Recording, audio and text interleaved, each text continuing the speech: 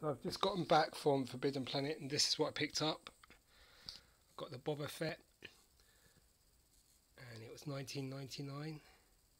Cool figure, so I thought I might as well get it.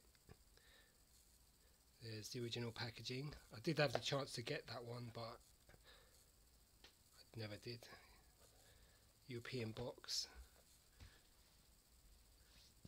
Really nice figure.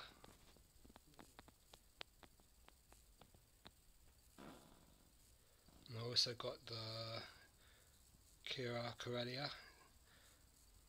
She was $4.99. Really good face on the figure, so I thought I'd get that. And then I got the two CDs and a DVD. So Beach Boys Endless Harmony, this CD, and this Creation CD. So pretty cool. Got them at Fopp, which is near Forbidden Planet.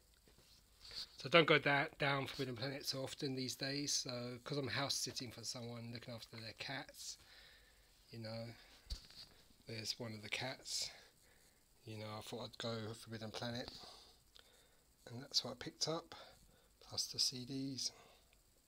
So good haul. Right, cheers, goodbye. I'll put this as a separate haul video and on the end of my Forbidden Planet video. Right, cheers, goodbye.